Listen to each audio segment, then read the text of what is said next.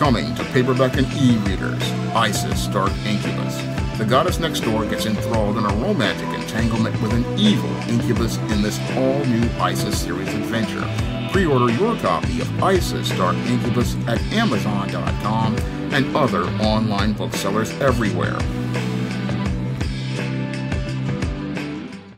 Better get the coleslaw, y'all, cause we're having us a barbecue. Best-selling black author Terry McMillan has signed a deal with the Lifetime Network to create a series of movies for Lifetime. Now, this deal is one where Terry McMillan will be an executive producer over a banner of series of films called Terry McMillan Presents, and these films will be made in the style of Terry McMillan's iconic novels such as Waiting to Exhale. Now, according to Terry McMillan, she says, as women, we can be messy, we can be complicated, we can be so many things, and life is never tied up in a bow, so it's thrilling to come back to a business that allows women to tell their stories in their own authentic way. Now, I have to call BS on that talking point because there's nothing really authentic about stories presented by those like Terry McMillan and the Lifetime Network, because when it comes to platforms like Lifetime, they oftentimes present the stories of women, especially black women, in an extremely slanted way. And with Terry McMillan and Lifetime partnering together to create this Terry McMillan Presents series of films, we are not going to get a balanced picture of black life. No, what we're going to get is a picture of black life that is completely slanted and biased to present black women as the victim of abuse by brutish black men, and them looking to go on a quest possibly for the good black man. Because this was the narrative that Terry McMillan presented in many of her novels, like Waiting to Exhale, How Stella Got Her Groove Back, Mama, and Disappearing Acts. And what really disappeared from those books was a perspective that showed you the picture as related to black men. No, instead of us getting a balanced picture of life that showed us the story of black men, what we got was a narrative telling us that black women were being victimized by these brutish, bad black men, but never really showed you a picture of female accountability for choosing to get involved with these individuals. That's something that has been missing from Terry McMillan's literature, and as she has been out here promoting her work, she has gone out here and promoted it, demonizing black men by saying that there are no good black men. However, there are plenty of good brothers out there, but they weren't able to get access to media platforms like Lifetime or any other platform to present you a balanced picture of the story. And that was done by design because the white media basically wanted to give a platform to these kinds of feminist indoctrinated black women to demonize black men. And for over 30 years, women like Terry McMillan and Oprah Winfrey presented black men as monsters and demonized them on their platforms. And that's what we will possibly get from a series of Terry McMillan Presents movies, just like we got it from the Oprah Winfrey Presents series of movies, which went out of its way to choose black feminist literature that presented a misogynistic narrative towards heterosexual black men. And that's where I have an issue with this whole deal to give Terry McMillan movies, because a Terry McMillan movie seems to be no different than a Tyler Perry movie or a Lee Daniels movie or an Oprah Winfrey movie. And all of these movies all have the same narratives and the same themes in showing a black woman being victimized by a quote-unquote no-good black man, and showing that this black woman is miserable and downtrodden. Even though she's single, successful, and well-educated, she cannot find love with a good black man, but they don't really tell the story from the black man's perspective. And that's where these movies basically turn into misandristic propaganda. And that's what you'll get from a Lifetime movie, because the Lifetime network is notorious for going out and presenting men as monsters. And this whole deal with Terry McMillan is guaranteed to possibly make black men into monsters in this so-called entertainment, which is basically just propaganda that is designed to take a new generation and try to have their minds controlled to believe that black men are monsters. However, this deal may wind up blowing up in Lifetime's face because there has been pushback against these narratives as related to these kinds of stories that Terry McMillan, Lee Daniels, Tyler Perry, Oprah Winfrey want to make and present on film, because with the failure at the box office for The Color Purple, it's clear that black people's perspective of black and male and female relationships is starting to change. Now, The Color Purple was a box office success in 1985 because the black audience really was desperate for its image. And as the word got out about this National Book Award winning adaptation of Alice Walker's novel, that film became a hit and started the rift for the gender wars that we currently are in today between black men and black women. However, over the last 20 years, we've seen the rise of new black media, and as new black media like my SJS Direct imprint have started to rise, we've started to see people starting to get pushback on these narratives, as black men have been stepping into these media circles and presenting their side of the story. Moreover, as writers and publishers like myself have been stepping into the circle of new black media, I have been out here presenting more balanced stories of black life as related to black male and black female relationships. And with that counter narrative, what we're starting to see with a new generation of black people is black people are starting to become aware of black men's side of the story, and it's black men presenting their side of the story as related to these relationships that have basically changed people's perception of self, and that's basically what has led to the box office failure of The Color Purple, this remake, because black audiences now know that the narratives of this film were made by a black feminist who was married to a white man, and more are starting to learn more about the background of women like Terry McMillan, who made their money by demonizing black men as the villains of their story. And with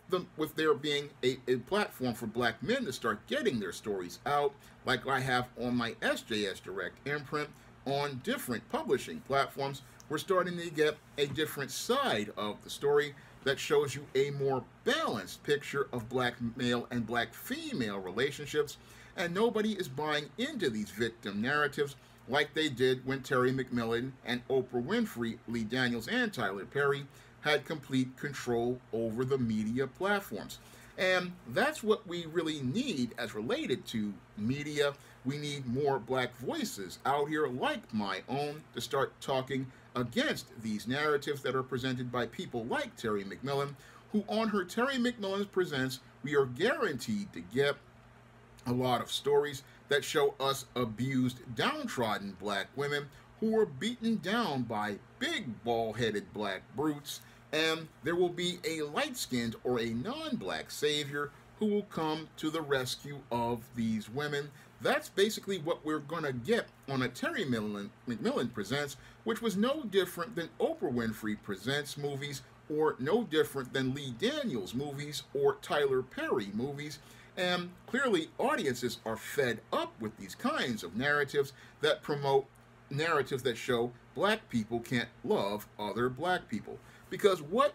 audiences really want, from what I've seen, are stories of black on black love. They want to see balanced stories of black men and black women loving each other, and they want to see black people loving and caring for each other in a story. Unfortunately, Hollywood doesn't want those narratives. That's why they'll go out here and make a deal with a Terry McMillan instead of a Sean James, because making a deal with Terry McMillan allows the media arm of white supremacy to continue promoting its anti-black narratives, continues to allow them to perpetuate a gender war, and continues to have black women believing that relationships with black men are abusive. That's possibly what you would get from a Terry McMillan Presents movie. Whereas if you were to get a Sean James Presents movie, you would get stories like The Temptation of John Haynes, which shows you a black man loving a black woman, or stories like Esteem the Sands of Time, which shows you a fantasy black romance of a black teenager just loving each other, or a story like A Recipe for Success, which shows you two black-owned businesses and two black people coming together in love, or a story like Spinsterella, which shows you a black goth finding love with a black man. And those kind of stories, that's not what Terry McMillan Presents on her platform, and Lifetime would ever present, because those type of stories would empower and inspire black people, and that's not what Lifetime is all about. No, Lifetime is all about promoting victimization on its platform,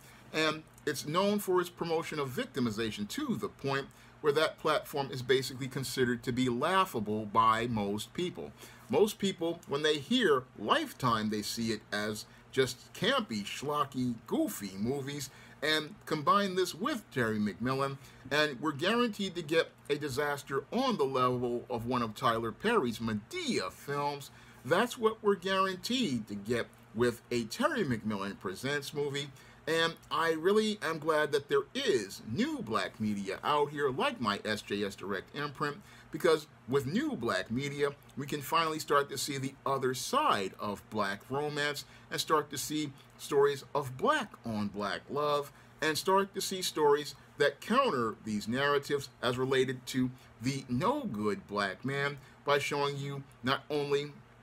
the other side as related to black female behavior that basically leads to these relationships failing, because they never talk about black female accountability in any of these stories, nor do they show you a balanced side that shows you how the choices these black women make lead to them winding up with these no good black men or winding up single for the rest of their lives. No, we just hear about how bad the man is, whereas when I write a story, I try to show you all the sides of the story so that you can make your own observations. This is one of the reasons why I use the revolving first-person perspective, because I want you to start thinking about the choices these characters make and the actions that they take, and understand that it's the choices these characters make that lead to them winding up with their outcomes. That's something that is omitted from many of Terry McMillan's stories, which tell us all about the bad black men, but never hold the women accountable for their side of the story, because a relationship is two people, and it's the choices of those two people that lead to those people winding up with the outcomes that they have. But that's not something you see featured in a Terry McMillan story, and that's what makes her content just so biased and so based, because you're not going to get that whole side of black men's stories, and that's what makes this whole deal with Terry McMillan being able to make these Lifetime movies just a joke as related to content, because instead of us getting balanced stories of black people, all we're going to get is more of the same old crap that people have saw back in the days of Oprah Winfrey, when the Oprah Winfrey Show was on. And it clearly shows how tone deaf and disconnected many of these Hollywood types are as related to black people, because it's clear that the audience wanted something different ever since the success of 2018's Black Panther, because 2018's Black Panther basically showed us that the audience is ready for something new, ready for something different, ready for something unique, something that shows us black people in a larger picture of life, shows us a larger picture of black stories, and shows us more diversity of thought. And sadly, because these executives are not really interested in showing true diversity of thought, what they have done is regressed by going back to Terry McMillan. And by going back to Terry McMillan, they've shown how they, in their desperation to get their groove back, they've basically taken the train off the track, because any story that is made by a Terry McMillan Presents is guaranteed to be just as whack as anything that's currently being produced by Lee Daniels, Tyler Perry, and Oprah Winfrey right now. Now, if you want to see a positive picture of Black love, you can pick up the romance books of the SJS Direct imprint, such as The Temptation of John Haynes, A Recipe for Success, Esteem the Sands of Time, and Spinsterella. You can find all 4 of those books on Amazon.com in paperback and Kindle format. You can also find them at other online booksellers like Barnes & Noble, Walmart, and Target in paperback. And you can also find them at other digital booksellers like Draft to Digital, Google Play, and the iBookstore. And if you want to pick up some of my other positive Black fiction on the SJS Direct imprint, you can find the books of the ISIS series, the Esteem series, the John Haynes series, and the Spinsterella trilogy on Amazon.com in paperback and Kindle format. You can also find them at other online booksellers like Smashworth, the iBookstore, Google Play, and Barnes & Noble. And if you want to check out my first full comic, John Haynes at Death's Store, you can find that comic on Lulu.com right now in paperback and pick it up for the same price that people paid on the 2022 Kickstarter. And if you want to see me be able to make more videos and create more positive Black stories, you can send a donation to the Patreon, the PayPal, or the Cash App by clicking the links in the description box. That's all I have to say for this video. You can comment, rate, and subscribe. Now available in paperback and e-readers, Spinsterella. Discover the dark side of love in this goth and lovely romance with Spinsterella. Get Spinsterella in paperback and e-readers at your favorite online bookseller today. Now available in paperback and e-readers, The Temptation of John Haynes. Give in to temptation and pick up this action-packed African-American paranormal romance. Get The Temptation of John Haynes in paperback and e-readers today. Coming to paperback and e-readers, John Haynes, Illuminati. The man who rules the world takes on the head of the global elite in this action-packed, all-new John Haynes series adventure. Pre-order your copy of John Haynes, Illuminati on Amazon.com and online booksellers everywhere.